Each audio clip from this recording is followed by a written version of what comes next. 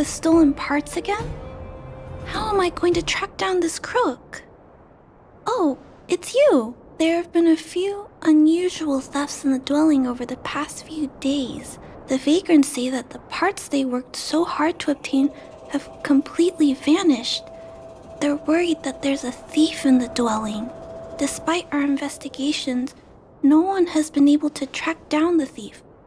What's even stranger is that the thief appears to be only interested in stealing parts and doesn't care about other valuable items. The vagrants had no choice but to ask Mr. Svarog to look into it, but he still hasn't found anything. I investigated the matter myself, but I came up empty-handed. Jeez, I'm baffled. What a strange thief. Are you also here to look into this case? Perhaps if we work together, we can uncover some clues that I missed. It's just, I haven't found enough clues yet. The thief is really tricky. They haven't left any traces in the dwelling. Oh, I heard the vagrants on patrol last night ran across the thief again, but I haven't had time to look into it. Should we go ask them? You sound so cool. You're like one of the characters from Mr. Svarog's movies. Aren't they called detectives? Seeing you so fired up has me excited too. Now, let's get started.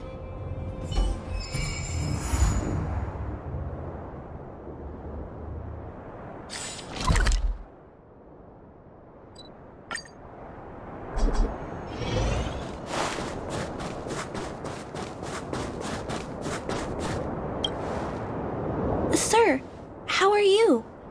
I heard you saw the thief who stole the parts last night. Can you tell us what happened? Who's there? Oh, Clara, it's you. I thought it was... You scared the living daylights out of me. I did see the thief last night, but who is this person next to you? Oh, Wildfire has sent someone. That's fantastic. Oh, hold on. I'll explain what happened last night. Just let me gather my thoughts first. Okay, so last night I was on patrol when I bumped into the thief stealing the parts. Then I just... Goodness! Okay, I'll explain slowly. I was cold and hungry while on patrol last night, so I decided to return to the dwelling and heat up some leftover canned food for a snack. But when I entered the tent, the thief's silhouette scurried across my vision. I couldn't see the thief's face because the tent was so dark, but I could tell he wasn't a nice guy. Because when he turned to flee, he swung a knife right across my face. In that moment, I really thought I was going to die. I could feel the blades chill on my cheeks and smell its rusty scent. The weapon that fella had was definitely a metal one. That's the only thing I'm certain of. Also, I saw the outline of him in the dark. The fella's head was absolutely square. Yes, you heard me. Square. Can you believe that? Someone with a square head? It was truly terrifying. Oh, you're right. I see. I'll jot it down. Sir, please take a deep breath. So, the thief was armed with a metal weapon and had a, square head, correct? Yes, that's correct. I'm struggling to make sense of these clues. Do you have any thoughts?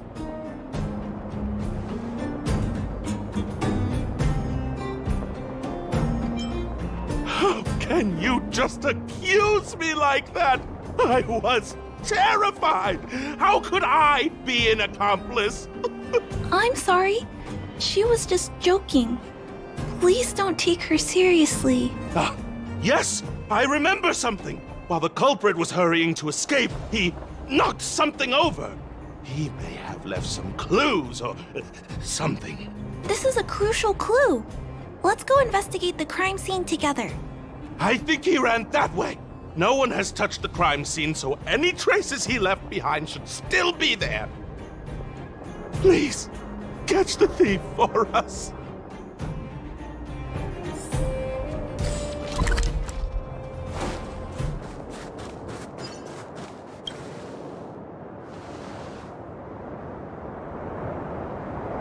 Take a look at these marks. These are very suspicious. Could they have been left by the culprit? They point in that direction. Let's go take a look.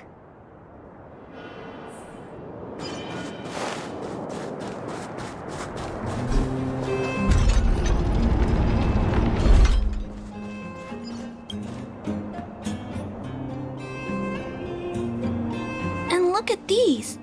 How unusual. They don't appear to have been left by a human.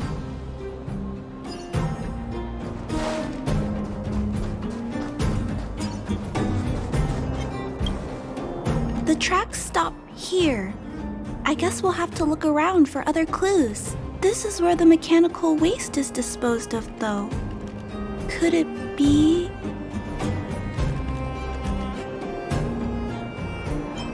Hey! You're being too loud! If the culprit is nearby, he'll just run away. Let's split up. Wait! What's that noise?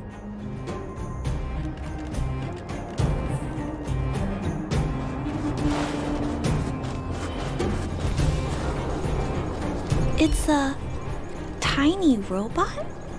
Is it searching for something? But I don't remember Mr. Svarog issuing an order like this recently. It looks like it's carrying the vagrant's missing parts and those tracks and metal scratches we noticed earlier.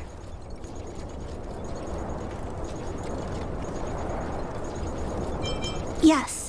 This robot model probably doesn't have any kind of metal weapon. This small robot doesn't appear to be a Belobog creation.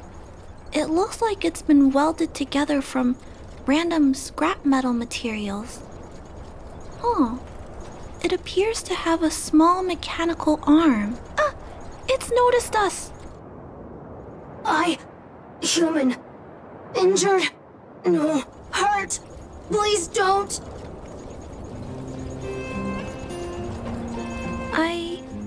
I don't understand what it's saying, but it doesn't appear to be trying to flee or attack us. It appears to be trying to say something.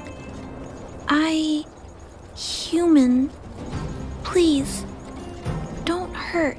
Is it trying to say, please don't hurt me, humans? Human. Parts. Rivet. Need. Repair. Need. Town parts. Need. Hurt. Don't. It appears to have a malfunction, but I think I can understand it. It seems that it needs these parts, and it's begging us not to hurt it. I've never seen a robot with this kind of malfunction before. What happened to it? Although the small robot appears to want to communicate, its speech is all scrambled. Perhaps there's an issue with its language module. This little guy probably can't understand what we're saying either. Run. Escape. Open. Fire. Workshop. Chase. Don't. It's running away. No, we can't let it escape. It still has the vagrant's parts. What should we do? We gotta stop it. But please don't be too rough on it. I'll figure out a way to repair it later.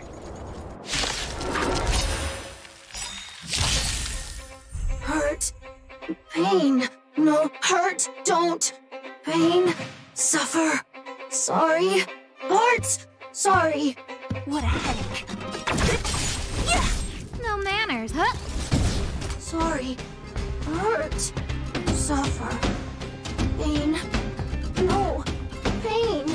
Sorry. Sorry. Pain. Hurt. suffer.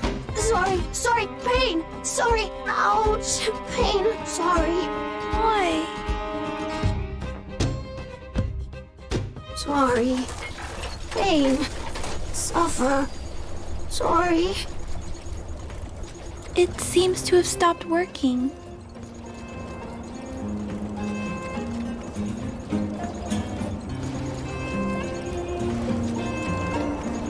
Was it begging for mercy?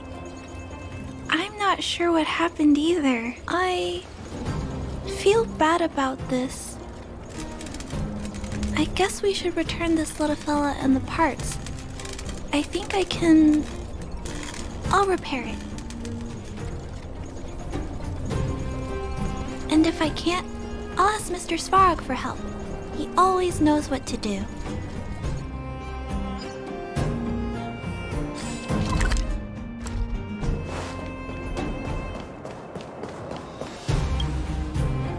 Initiating assessment of the robot's condition. Please wait, Clara. While Mr. Svarog is assessing this little fella, let's give it a quick checkup ourselves. This paint job and these custom parts, and the way the parts are attached, it's all quite strange.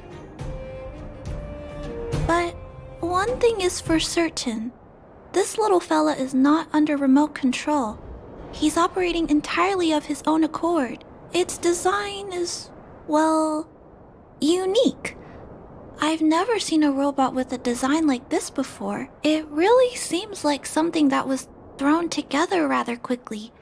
Its creator most likely didn't consider whether the system would function properly or not. Is it a failed robot pet creation that has been abandoned? But if it's a pet, then why would it gather parts itself?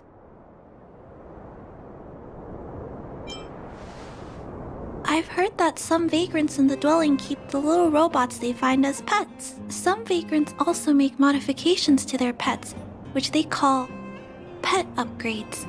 Pets like that are pretty rare, but some of the folks who have them have formed a small community to share ideas.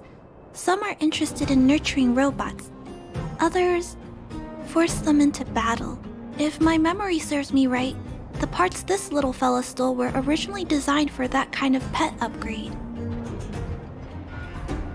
That's not the word I'd use. I guess most people only see robots as tools. I'll try not to hold it against you.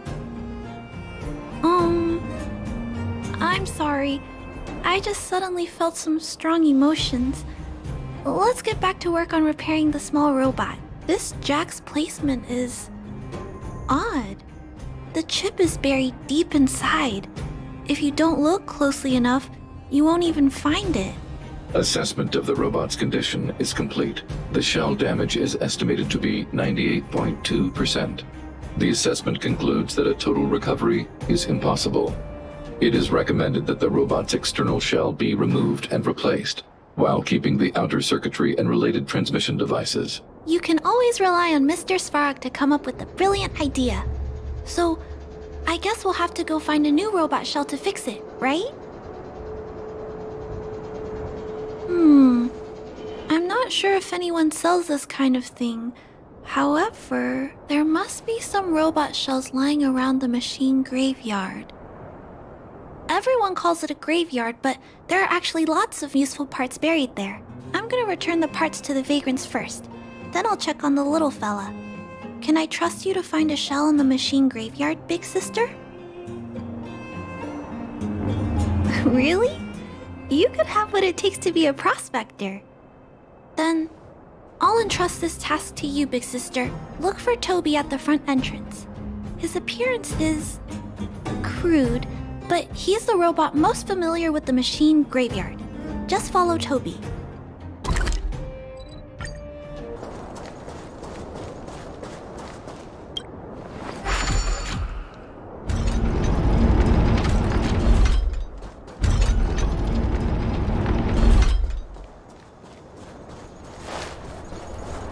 Hello, guests of Miss Clara. Please do as you wish.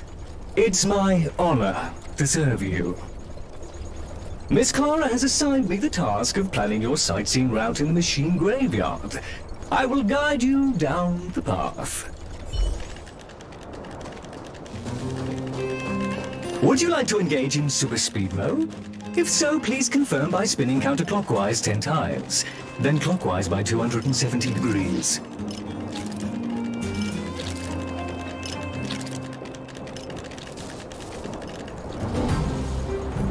We have arrived at our first destination. This model is known as the Dire Wolf, and was scrapped after it sustained piercing damage during a battle with another robot pet, which caused the chainsaw's fuel tank to burst. Robot pet battles sound a little frightening. The inside of the armor is a total mess due to being melted by the heat.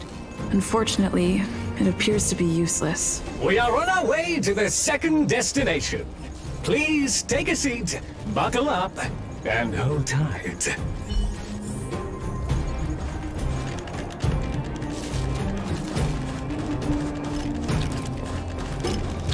Caution! You have exceeded the speed limit. Please obey Bellabog traffic laws. On the road, safety is the top priority. We have arrived at our second destination.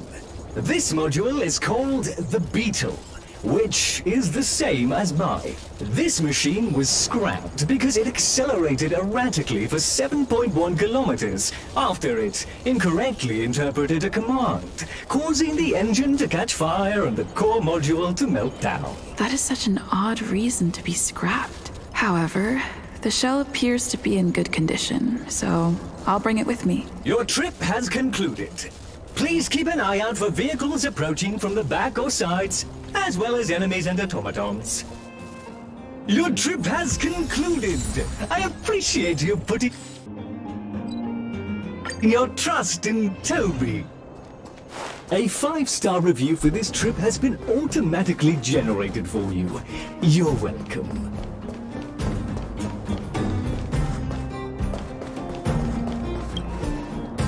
Clara, it's time for a break. You shouldn't repair machines when you have negative emotions. It's bad for your physical and mental health. Don't worry, Mr. Svarog. I'm fine. Oh, you're back already. How did it go? Did Toby help you find a shell? This shell... It doesn't appear to be the same design as this little fella's, but it shouldn't matter. The structures of these small robots are nearly identical. Thank you for bringing this to me. I finished extracting that chip from the small robot. Now, all that's left to do is move all this circuitry into the new shell.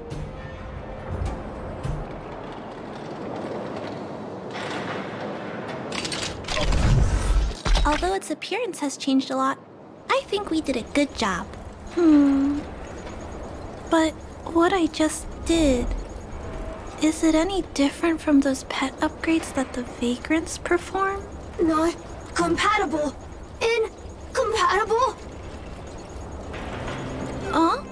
It's making a strange sound. Incompatible. What's going on? Is it malfunctioning? Incompatible. Incompatible. Incompatible. Risk level high. Clara, get away now. Big sister, watch out! It's out of control! Incompatible.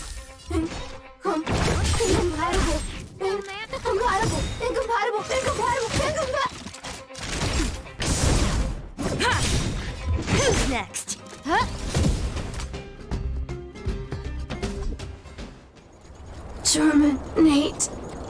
Terminate. Phew. That was close. Fortunately, Mr. Svarog and Big Sister acted fast. Why did the little fella... Was there a compatibility issue? Troubleshooting. Assessment. The system on the chip and the new hardware are incompatible, causing the robot to behave erratically. The current issue has been resolved. Risk level low. Alert lifted. It appears to have adjusted to its new shell after the battle. That's great, but I'd like to keep a closer eye on it for a while. Compatibility tests should take a few days. Hopefully, it'll be all back to normal by then. I'm also curious about where this little fella came from. Could you please come back later, big sister? I need to look into something. I may require your assistance. Thank you, big sister. I'll text you when this little fella is fixed. Mr. Svarog, I'd like to give this little fella a name. Any ideas for a good name? Accessing name database. Search results. Abby, Abigail, Ada, Addison. I should come back to Clara later.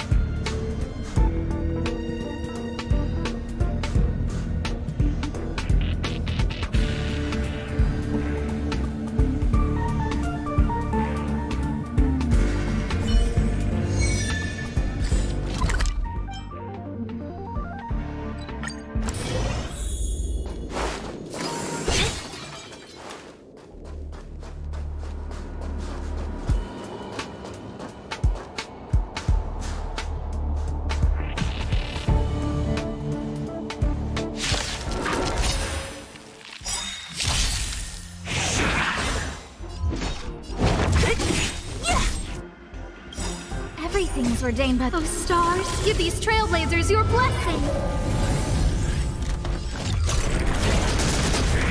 Naughty child, nap time. I'm on guard. Ha! I'll free you from your chain. Disappear among the sea of butterflies. Illusions of the past. What a headache. Yeah!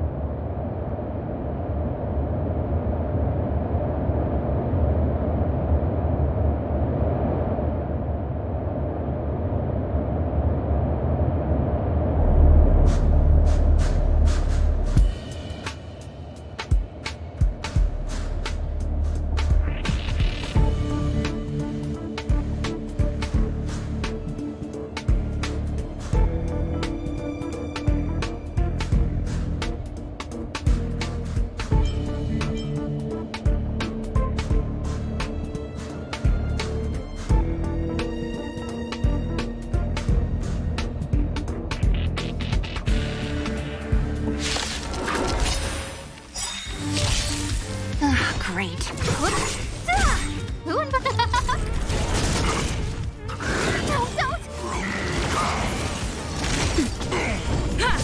What a headache. No, who will it be? Everything is ordained. Oh, stars, give these trailblazers your blessing. Lance ablaze! Lance forward! I'll free you from disappear among the sea of butterflies. Illusions of the past.